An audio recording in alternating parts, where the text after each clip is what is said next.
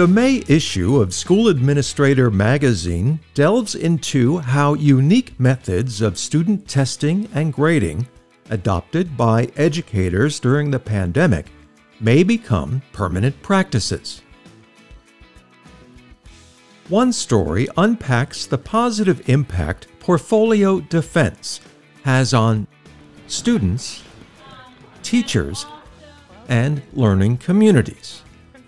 So I've seen literally at this point hundreds of kids prepare for this kind of a presentation, and it's always very powerful for the student and very moving, as well as, most importantly, informative for the adult educators that are working with students.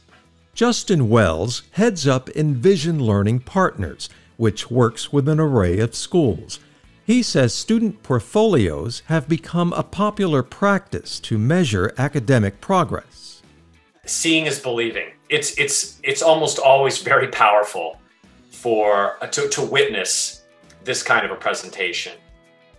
It's not uncommon for witnesses to just be intensely impressed by the poise and the preparation and the evidence on display of someone who's ready to move on to the next level.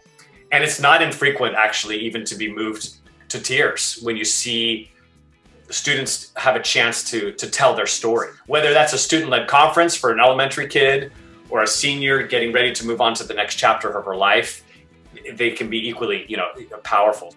Wells provides several examples where school districts are building portfolio defense systems.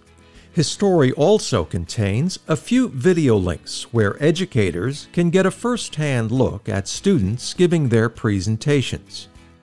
To read May's issue of School Administrator magazine on measuring student growth, visit the AASA website or join the conversation through social media.